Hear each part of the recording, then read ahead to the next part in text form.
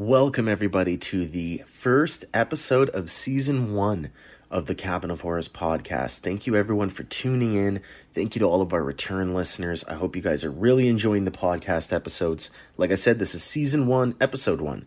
So all of the episodes before this are what we are considering Season 0. Season 0 of the podcast was really where we got our footing, figured out how to even be a podcaster, what everybody liked. All the feedback that we got from you guys has been so amazing, and the support that we've received for the cabin has just been so great. So because of that, we're able to shape up a brand new season of the Cabin of Horrors podcast, and there is tons of new stuff in store for you in this episode. You can definitely expect this format to continue throughout all 13 episodes of Season 1. And hey, if you still have feedback and you have things that you want to share about the podcast, please, I love to hear feedback from the audience. So if you have any thoughts or anything that you even specifically want to hear on the Cabin of Horrors podcast, reach out to me on social media, Cabin of Horrors podcast. You can also catch me live on Twitch, twitch.tv/Cabin of Horrors, and just drop a chat, talk to me, let me know what you think of the podcast, because I take all the feedback from my fans and really shape the show into something that you will love to listen to. And this week, we've had some interesting news drop in the horror community. We got a new movie trailer for the Spirit Halloween movie, which is a movie that's set in those Spirit Halloween stores. I'm personally excited for it. I watched the trailer. It looks like kind of Goosebumps-esque. It's got some kids in it. It's going to definitely be kind of a kids horror movie, but I think it's going to be cute. It's going to star Christopher Lloyd and Rachel Lee Cook. So really, I'm not mad about it. The movie's being labeled a family/kids adventure movie, and the plot synopsis goes like this. When a new Spirit Halloween store opens in a deserted strip mall, 3 middle school friends who think they've outgrown trick-or-treating make a dare to spend the night locked inside the store Halloween night. But they soon find out that the store is haunted by an angry evil spirit who has possessed the creepy animatronic characters. And the kids embark on a thrilling and spooky adventure in order to survive the night and avoid becoming possessed themselves. So it's almost like a kid's version of Willy's Wonderland, where animatronic characters are possessed and they start trying to kill people. I dig it. I dig the premise. I can vibe that. And it's a good movie I can take the kid to. So really, at the end of the day, I'm not mad that they're making a kid's horror movie, because there needs to be more of that, right? These are the kind of movies that bring the younger generation into horror, but not in a way that's going to traumatize them. Like, I remember when I was a kid, one of my favorite quote-unquote horror movies or spooky movies was Hocus Pocus. I love Hocus Pocus. That's one of my favorite Disney movies, period, let alone spooky Halloween movies. And that movie really got me in to dark movies and horror, and really kind of just like tickled my funny bone in a sense and got me curious about what other movies are spooky. Is there something that's scarier than this? That kind of thing. The movie is titled Spirit Halloween the Movie, and it's directed by David Pogue, and is going to be releasing on video on demand October 11th of this year. So you can definitely guess that this guy's going to be watching it, because I know the little one's going to want to, and I'll probably review it for all you parents out there so you can take a look and see if it's something your kids might like. On the flip side of horror news, we got some news on some DVD box sets being released for a couple different horror franchises. The first one's Paranormal Activity. There's a Paranormal Activity Ultimate Chills Collection being released in October. It's a limited edition 9-disc collector set, which features all the Paranormal Activity movies, including exclusive Blu-rays of Paranormal Activity's Next of Kin film, and the feature-length documentary Unknown Dimension, The Story of Paranormal Activity. So that's going to drop on October 11th as well, 2022. And this marks the first time that the Paranormal Activity Next of Kin movie has actually been available on physical media. Same with the documentary Unknown Dimension. So they're releasing it in one box set. It's going to be a 9-disc collector set. And the official description says, for the first time in one complete set, all 7 terrifying Paranormal Activity movies come together, including, exclusive to this box set, the latest thriller Paranormal Activity Next of Kin, and the definitive documentary Unknown Dimension, The Story of Paranormal Activity. You can pre-order it now from Amazon. Cost looks to be about $67.99 US. So horror fans, if you want to grab this, I would head over to Amazon, get your pre-order on. It looks pretty sweet. I'm looking at the box art right now. For Paranormal Activity fans, it's probably definitely something you want to pick up. It definitely looks spooky. And from what I can see in the spine, when all the DVDs line up in the box set, it forms like a ghost hand, which looks pretty cool. So this might be a great set for any Paranormal Activity fans to want to grab. Now, the next box set that got announced really pissed me off.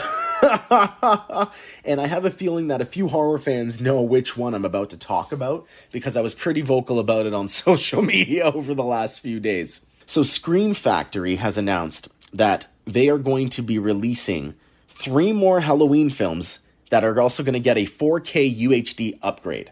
So it's called the Halloween 4K Collection from 1995 to 2002. And this collection will include Halloween, The Curse of Michael Myers, the theatrical and producer's cut. It will also include Halloween H2O and Halloween Resurrection. And that's where it got me, because I've seen the box set, I've seen the collector's edition. It's got some cool looking Michael Myers shots on the cover and some newspaper clippings from Halloween H2O. It looked cool for a Halloween box set. But as soon as you told me that Halloween Resurrection was included, you lost me. You lost me at that point, because I'm not buying a box set for 2 movies where only really one of them is good. Like, in all fairness, guys, Halloween, The Curse of Michael Myers was campy. It wasn't the best entry. I'm not saying it was all that bad outside of the mask. The mask in that movie was probably the worst mask we've ever had. Halloween H2O is the best movie out, like, in that box set, hands down. Halloween H2O, great movie. Halloween Resurrection, the worst fucking movie. Killing Laurie Strode unceremoniously, having Busta Rhymes drop kick fucking, or roundhouse kick Michael Myers. Ugh. So no, I'm definitely not purchasing this box set, but I know a few of you are, and a few of you will enjoy it, which is awesome, but I'm literally not going to buy it because it's a waste of money to include Halloween Resurrection. But if you want it, it's going to be coming out on October 4th, 2022. And if you pre-order the 4K Ultra HD set from shoutfactory.com, you get 3 exclusive 18 by 24 inch rolled posters featuring the new artwork for all 3 Halloween sequels. So that's a pretty cool addition for a pre-order, so head on over to Shout Factory if you want to pre-order. And to round out the news for this episode of the podcast, we're going to talk about the Treehouse of Horror episode of The Simpsons this year, which is the annual Halloween episode that The Simpsons airs. And of course, if you're a Simpsons fan, you know about Treehouse of Horror, and you wait every year for what that episode is going to be, because it's usually pretty violent. This year looks like it's going to be no different, except for the first time ever, they're going to be airing 2 different brand new episodes. So one of the 2 Treehouse of Horror episodes will take a familiar anthology approach, and the other will be a full-length 20-minute parody of It, which I am so excited for. They're going to do an entire Treehouse of Horror episode that's going to be a parody of It. So that's going to be really exciting. I can't wait for that. So stay tuned for more news on that, because as we hear more details about what we can expect from that episode, you can be sure that I'm going to be talking about it. One of the newest series that we're going to be doing here on every episode of the podcast is the Tropes of Horror. So every episode, we're going to be talking about a specific horror movie trope. And we're going to talk about how it started, how it got defined, what movies really made it a predominant trope in the horror genre. And that will bring us in to our movie review for the day. Our trope of horror for this week's episode is Final Girls. The final girl trope is very predominant in slasher films, but it does make its way into other genres of horror as well. The trope refers to the last woman alive to confront a killer in a horror movie, and the term was first coined by Carol J. Clover in her book Men, Women, and Chainsaws, Gender in the Modern Horror Film, which was released in 1992.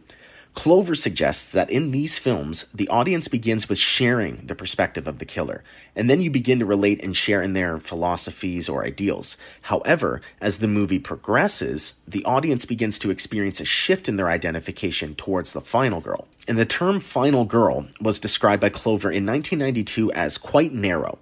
She studied slasher films from the 70s and 80s and defined the final girl as a female who is the sole survivor of a group of people who are being chased by a villain. The female gets a final confrontation with the villain and also has implied moral superiority because they didn't have sex or consume drugs like those who were killed in the movie. The final girl trope, it's gone through an evolution over the decades. Early final girls were often the damsel in distress and saved by a strong male such as a police officer or heroic stranger. Then the tide shifted towards more modern final girls who were likely to survive due to their own abilities. though there is a debate on whether or not a final girl has to actually kill their villain in order to be classified as a final girl. According to Clover's definition of a final girl, Lila Crane from Psycho, she would be an example of a survivor and not a final girl because of her lack of moral purity. Laurie Strode, she's another example, specifically in Halloween 1978. She's saved by somebody else, Dr. Samuel Loomis. Though in many slasher movies, the victory of the final girl is often ambiguous or only an apparent killing. Just being alive at the end of the movie doesn't make the final girl a victorious heroine. Many slasher films, they have an ambiguous ending, right? Where the villain may still be alive, which leaves the audience with uncertainty surrounding the future of the final girl. An example of this being 1974's Black Christmas. Many final girls from the Friday the 13th series can also be debated as well, with Chris Higgins from Part 3 ending the film in a catatonic state. Alice, who survived the events of Pamela Voorhees from the first film, ends up getting killed off at the beginning of the sequel. So this argument is one that pushed forward the evolution of final girls, as many argued such representation of final girls actually expressed a patriarchal society where capable, independent women must either be contained or destroyed. So this has changed, right, in modern slasher films, with the final girl no longer always being doomed. Most notably, Scream. The Scream franchise doesn't kill Sidney Prescott at any point in time. And while we're on the topic of final girls, I actually recently read a novel by Grady Hendrix called The Final Girl Support Group. Amazingly graphic cover of a metal chair covered in blood and a story that sounds like a final girl team up for the ages. But man, I was wrong. Guys, I don't know if you've seen this book. I don't know if this is on your Goodreads or it's on your want to read list anywhere. But for the love of God, if you want to read The Final Girl Support Group, please take the words I'm about to say to heart. Because this is coming from somebody who saw the Final Girl Support Group cover and literally for 2 weeks straight wanted to read that book. He'd go into the bookstore and get his other books that were on my list.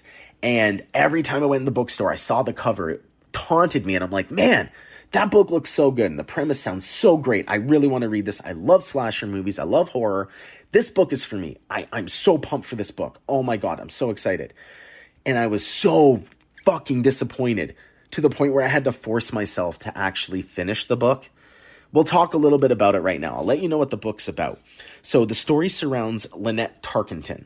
She's one of the several women who make up this final girl support group of women who survived horrific massacres. One of them's a camp counselor who survived a killer. Another was attacked by cannibals, and they each have different killers that reminisce different horror movies in our real life. So Lynette is barely hanging on to her life. She spends most of her time sequestered in her apartment. She's terrified someone's going to come and kill her at any moment. And the other final girls aren't doing much better with their lives. Infamy and subsequent horror movie series is about their experiences really made it difficult for them to move forward in life. So the support group itself, it's one of the only things in Lynette's life that makes it safe for her to leave her apartment. Now, one of the final girls turns up dead. So Lynette starts believing that someone's out to kill all the final girls once and for all. Makes sense. Great premise. I'm here for it. So far, you've got me. This book just had so much potential. Like, it started off strong, and it made this slasher fan here chomp at the bit to want to read more. Though I progressed through the book, and I really began to feel empty. Like, I was hungry for something, and that was substance, which this book had none of. There's constant catfights, and there's a lack of any actual gore or horror, which made this book seem like someone who wanted to capitalize on the horror genre as a fucking money grab. The novel's basically just a coming-of-age story, which surrounds women who suffer from PTSD and then one of them finally conquering their demons. Character development itself, extremely poor, to the point where literally halfway through the book, the author brings back characters you don't even remember or have a connection to. Like, it's a quick summer read if you enjoy sorority girls fighting amongst each other and being gaslighting petty bitches. But other than that, it's not really a horror book. It's not a book that's like, oh, the final girls are teaming up to go take on this killer once and for all and face their demons. Nah, they're bitching at each other the whole fucking time, even pointing the finger at one another, and then fucking go off at the end and don't even team up. Like, it's no, terrible ending too, by the way. And when the book was in the writing phase, Grady Hendrix, the book's author, chose not to read other books centered around final girls as he didn't want outside influence affecting the story. Though it probably would have done him some good. It probably would have done him some good to actually have had some fucking inspiration for this book. He completed the first draft of the novel in 2014, though he wasn't able to sell the manuscript because Riley Sager had just announced he would be writing his own novel, The Final Girls, that came out. Though this seemed to be a happy accident for Hendricks, because he actually rewrote the last half of the novel prior to its release, stating that he wasn't able to stick the landing. Well, I'm really sorry, Grady Hendrix, but you still weren't able to stick the landing. The ending fell completely flat for me, and it actually really pissed me off to some degree. Though people do seem to have enjoyed the Final Girl support group. There is a group of people who seem to have enjoyed the book. There's an audiobook version as well, which is quite interesting because it's actually narrated by a Final Girl. Adrienne King herself from the first Friday the 13th movie narrates the audiobook for the Final Girl support group. And the popularity of the book was enough to have the book now become adapted for a television series. Screenwriters are already working on the adaptation, saying that it does something different than all the rest and could reinvent slashers in a major way, which I highly doubt. Like, they'd be smart to use the novel as maybe a basic template and perhaps write some actual substance to the story. Who knows? Maybe they'll have a shot. While the novel itself wasn't scary in the least, the story of Corbin Cabin might be enough to make you want to pull the covers up at night. There's hiking trails in Virginia, and they're many things. They're scenic, inspiring, challenging, and educational. However, Corbin Cabin Trail is a remote route that takes you to an abandoned cabin in the woods. While the cabin itself is cute and picturesque, a handful of hikers have reported paranormal activity at the cabin. It's said that the cabin was constructed in the early 1900s by George T. Corbin in the Nicholson Hollow area of what is now known as Shenandoah National Park. Nee Corbin, who was George's wife, passed away inside the cabin after giving birth to their third child in 1924. It was in the dead of winter, and George had to bury his wife in the family cemetery near the cabin, and it's been reported that the ghost of George's wife still wanders inside the cabin, as well as the surrounding property. Her cries for her child can still be heard from the trail. Alright guys, so we're going to be heading into the movie review of this week's podcast episode. I figured I'd review a movie that really brought the Final Girl trope to the forefront and inspired so many more slasher movies to come. We're going to be talking about the 1974 horror film Black Christmas.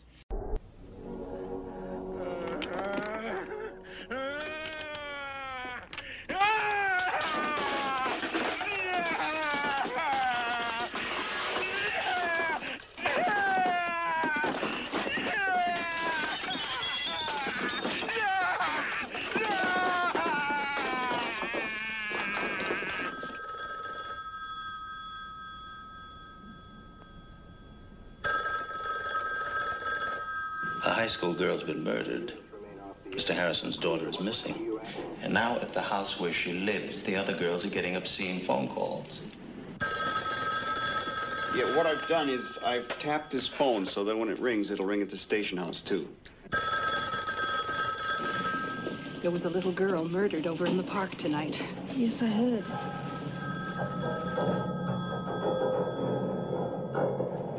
Your phone's ringing.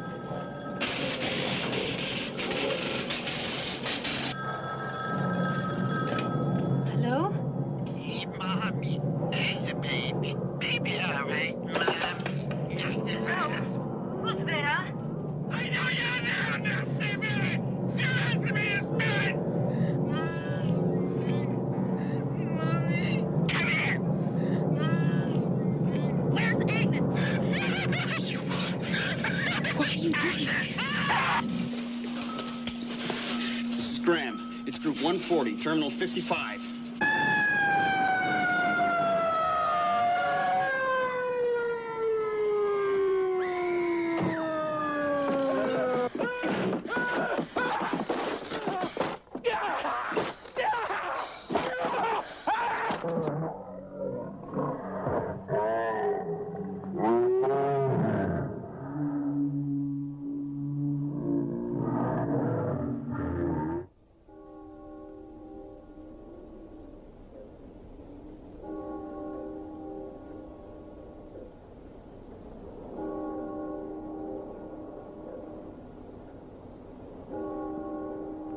Remember those idyllic scenes out of your childhood? Crisp winter nights, star bright, sleigh bells, crackling Yule logs, candlelight glistening off of shimmering Christmas trees, chestnuts roasting over open fires, carolers beneath snow-covered window ledges. Remember those. Remember them well. After Black Christmas, they'll never be the same again. Black Christmas, starring Olivia Hussey, Keir Dullea, Margot Kidder, and starring John Saxon as Lieutenant Fuller. If this movie doesn't make your skin crawl, it's on too tight. When I saw this movie as a kid, it was absolutely terrifying to me for one reason. When the killer is on the screen, you see everything through their perspective. That's a terrifying place to be as a viewer. Seeing everything from the killer's perspective and experiencing the emotions and actions they're portraying throughout the film, that's enough to scare any 10-year-old. Black Christmas was initially developed by Roy Moore, who was inspired by the urban legend known as the babysitter and the man upstairs, which became a widespread phenomenon during the 1970s. Moore also took inspiration from a series of murders which occurred during the holidays in Montreal, Quebec, Canada. The filmmakers at the time felt that the college and high school students hadn't been really depicted accurately in American films, so they intended for Black Christmas to capture the astuteness of young adults and not make them fools in bikinis with beach blankets. This I feel they did an excellent job in capturing. Throughout the film, there's not really many stereotypical tropes of teenagers or young adults. It feels real. And like people who you may have known at one point in your life, they did a really good job of kind of steering away from those stereotypical young adults at the time in the 70s. And they shot Black Christmas during the winter of 1973 in Toronto, and it also included the University of Toronto campus and some of its additional photography. The scenes which involved the point of view of the killer scaling the house was accomplished through utilizing a rig designed by the camera operator, who then attached it to his head while he climbed the side of the house. And Griffin's death scene was shot with a handheld camera in a real closet. And her character's surprise as when the killer lunged out from the closet, it was actually genuine. The actress recalled her experience filming, saying that she had no clue that he was going to jump out of the closet. So the reaction that she had was 100% genuine. And one thing that I found really cool was the shots that you see of Claire's corpse in the rocking chair actually had the actress wearing a plastic bag over her head for extended periods of time to get the right shot. That's dedication. That's dedication to the craft. And that's another reason why that shot is so iconic, right? When you see Claire's head in that plastic, it's terrifying. The film also utilized really unique methods in developing the score that we hear throughout the movie. The composer of the film, Carl Zittrer, stated that he created the mysterious, spooky music by tying forks, combs, and knives together onto the strings of a piano, which warped the sound of the keys. Zittrer distorted the sound further by recording it on an audio tape and made the sound even slower. Also, fun fact, the title of the movie was changed by Warner Brothers for the theatrical release in the United States. The movie was actually released as Silent Night, Evil Night in the United States and then was eventually changed back to Black Christmas. The reason being is because they were worried that people may think it's a blaxploitation movie because of the title Black Christmas. So we're going to head into the plot of Black Christmas and talk about the movie, what happens. So if you want spoilers, either fast forward through the rest of this episode or go watch the movie and then come back and watch the rest of this episode. We open the film from the perspective of an unseen man climbing the exterior of a sorority house during a Christmas party. He makes his way into the attic when the phone rings inside the house. Jess answers it to discover another obscene phone call from someone who the house has dubbed the Moaner. Jess calls in the other sorority girls to listen as the caller begins ranting, moaning, and screaming in strange voices. They're initially startled by the caller, and one of the girls, Barb, decides to start hurling drunken insults towards the caller. Bickering begins to ensue, and the caller then goes into a sudden low tone and threatens to kill all the girls in the house. So Claire's freaking out. She suggests that the caller could be a rapist, and she returns to her bedroom to start packing her suitcase. She's so fixated on getting her shit packed that she doesn't even notice someone hiding behind a plastic dress bag in her room. It's not until she hears her cat meowing from the closet that she slowly approaches it and is then suffocated with a plastic dress bag. The Christmas party continues downstairs while the killer is dragging Claire's body up into the attic and places it on a rocking chair by the attic window. Morning hits, and Claire's father shows up at the sorority house to pick up his daughter, though she's nowhere to be found. It's assumed that Claire went to a fraternity house for a party, though Mr. Harrison gets help looking for his daughter because he's a little skeptical. We then shift focus to Jess, who's going to a conservatory where her boyfriend Peter is at, and she informs him that she's pregnant and planning to get an abortion. Peter becomes furious and tells her that they'll discuss the situation further that night.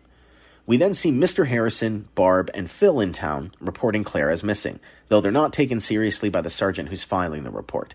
It's at this time, while in the police station, we also learn that a high school girl is also gone missing. Barb, of course, is drunk again, so she's the drunk character of the group. Mr. Harrison, Chris, Jess, and Phil decide to continue the search for Claire. However, it's not going to turn up well for them. Mrs. McHenry, who's the house mother of the sorority, ends up discovering Claire's body, but not before the killer sees her first. Crane hook gets thrown in her face, which hangs her and ends up killing her. And elsewhere, police end up also discovering the body of the missing high school girl, which is completely disfigured. Back at the house, Jess receives another obscene phone call, and it's at this point she decides to file a report with the police, though Peter shows up to surprise her. He tries to get her to marry him and have their family together, though she refuses and stands firm in her decision to have an abortion. This infuriates Peter, and he leaves the house while a lieutenant arrives to bug the phone and determine where the calls are coming from. Jess stays at the house in case another call comes in that needs to be traced. While waiting, she hears Barb having an asthma attack and goes to check on her. Barb starts claiming she had a nightmare where she witnessed a man walk into her room, which requires Jess to try and calm her down. However, Jess becomes distracted when she hears Christmas carolers outside, so she goes to the front door and leaves Barb alone in the room. This gives the killer ample opportunity to walk right in and stab Jess to death with a glass unicorn figure. Gotta love the kills in this movie. They were absolutely creative for the time.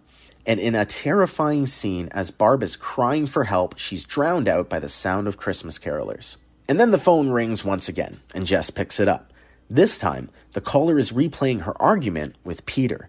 She hangs up the phone and the lieutenant calls her, lets her know that they attempted to trace the call, but it had failed. Though, they're beginning to believe that Peter may be responsible for the killings at the sorority house. After her and Phil get spooked by search party members, they head out around the house and begin locking up every possible door and window.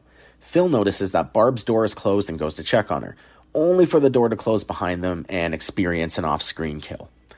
Then Jess gets the final phone call, in which the killer alludes to some sort of transgression between two children named Agnes and Billy.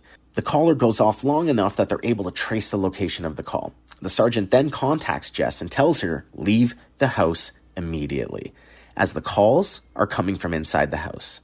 Although Jess seems to have to be the hero of this story, despite warnings from the police, she ventures upstairs to find Barb and Phil, though only discovered their bodies.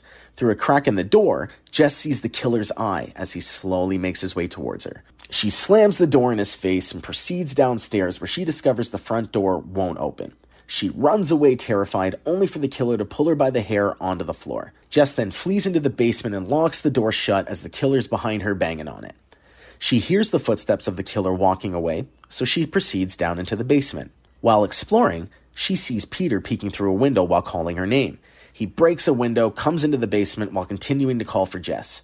Eventually, he finds her, tries to approach her while she backs away and grabs hold of a fire poker. The police finally show up to the sorority house, and they hear screams from Jess. They find her barely conscious in the basement with the bloody body of Peter next to her. The police believe that Peter was the killer the entire time, and they put Jess to bed in her room, alone in the house with a cop stationed outside. Though to end the movie, you can hear the killer's voice coming from the attic, which means he's still alive. You see the still undiscovered bodies of Claire and Mrs. McHenry through the attic window as the telephone begins to ring again, and the film fades to black. Black Christmas is just one of those movies that's a masterclass in horror. Like, it inspired so many movies that came after it, like Halloween, Friday the 13th. It really became a template of sorts for slasher movies and The Final Girl itself. I loved Black Christmas. It terrified me as a kid. One of the greatest things I loved about Black Christmas is the ambiguous ending. It leaves the audience with a feeling of worry and concern for the final girl. Will she survive? Will the police find out the killer's still in the attic? We'll never know. And that provides a great ending for horror fans. And not only that, but getting to experience everything through the killer's perspective. Like, whenever he killed someone, you experienced it through his perspective. When he had his mental fits in the attic and he would just start going psycho, you were experiencing that. It was a terrifying feeling. And it wasn't really something that any horror movie had done during its time. You never were in the perspective of the killer. Like, you never saw it from that point of view before, which makes Black Christmas not only iconic, but so unique in terms of filmmaking. And that's why it's one of the movies that paved the way for many horror movies that followed, which we still know and love today. Now, the realm of horror doesn't stop at movies and novels. In fact, it doesn't really stop at all. And this includes when horror blends into the video game realm. There's a game I played recently, which I need to talk about as one of the funnest horror games that I have ever played. Recently, live on Twitch, I beat a game called Oxide Room 104, and it was a ton of fun. It's full of dismembered bodies, venomous plants, and a terrifying mangle creature. It's a body horror game, which was developed by Wild Sphere and published by Perp Games. The story follows Matthew as he attempts to escape a decrepit motel after being assaulted on arrival. The game features multiple endings along with a variety of challenging puzzles to get through. And it took this guy right here multiple times to actually beat the game and escape the motel. I'm pretty sure I did a good probably 7 or 8 different Twitch streams playing this game to actually finally beat it in one playthrough. The setting of the game is Night Soul Motel, which is a decaying building that holds sinister mysteries. There's a doctor who's running experiments who lures Matt and captures him as one of his victims. The opening scene shows Matt waking up in a bathtub full of blood, which is a scene you're going to see many times after you die. One of my favorite aspects of the game is actually how much the environment, puzzles, and gameplay change based on your deaths. You have a total of 5 tries. I'm pretty sure it's 4 or 5 different tries to leave the motel before you have to start all over again. And each time you die, the environment changes. So the puzzles will change, where different items are will change, and you may have to encounter more enemies, or perhaps that lockpick you thought was there isn't there anymore, or a certain way to get a key into one of the rooms is completely different. The game continues to change, so you have multiple ways to try and complete the game. The types of enemies you encounter in this game is also impacted by the amount of times you die. You can avoid some enemies by crouching or sneaking by, though some would need to be shot once you retrieve the gun after you've escaped from the first room. Though keep this in mind, ammo is super limited, and some of the most common creatures can take about 6 bullets to kill. So for the majority of my playthrough, I tried to avoid using the gun, and I just sneaked around the enemies as much as possible. And another fun thing about the game is the cinematic scenes once you die. It's like Saw. Like I feel like this game was inspired by the Saw franchise, because you wake up in a room every time you die and have a horrific interaction with the doctor who dismembers each of your limbs every single time you die. It's terrifying, and it is so gory. It is a great body horror game, 1000%. And another thing that the game does right is setting the mood. Everything from the music to the lighting and the atmosphere in Oxide Room 104 really conveys that sense of urgency to escape and get out of the motel. However, and this is really my only complaint of the game, the guy who voices Matt, the main character, he doesn't seem distressed by the events happening at all. Like, he's completely monotone the whole time, despite the fact his life is in grave danger. Like, the reactions are quite underwhelming. Though I don't feel like it's enough to take you out of the game's creepy atmosphere, it's just something that's funny in a sense, right? Because, like, for an example, there's this one door where there's a woman screaming behind it. And when you go up and approach the door and he tries to open it, he just goes, "It's locked." Like, don't you have more to say or more of an actual inflection in your voice that there was a girl screaming behind this door, bloody fucking murder? Oh, it's locked. Like, that's really my only complaint on the game. But despite this, the game still holds its own, and it cements itself as a terrifying horror game with a creepy antagonist and nightmarish creatures to kill and avoid. The fact you get to choose which rooms to explore, it also helps create different experiences each time you play it, no matter how many runs you do. I'll be actually streaming this game again live on Twitch in the future for an achievement run, so make sure you head on over to twitch.tv/Cabin of Horrors and give us a follow so that you don't miss when we're going to be doing Oxide Room 104. And that's going to wrap us up for the first episode of Season 1 on the Cabin of Horrors podcast. Thank you again, everyone who tuned in and listened to this week's episode. I super appreciate it. We've changed, obviously, the day that the podcast episodes are released now. So we're going to be releasing episodes every Friday instead of every Tuesday. So make sure that you're tuning in on Fridays. Give us a follow, subscribe wherever you're listening to this podcast. We'll be back again next week with even more horror talk and more scares. And if you want to check us out on social media, come follow us on Instagram and Twitter, Cabin of Horrors Podcast. Come swing by our Twitch channel. We'll be going live on Tuesdays, Wednesdays, Saturdays, and Sundays. So I can't wait to see all of you coming on in. And we'll talk to you next week. See you in the shadows.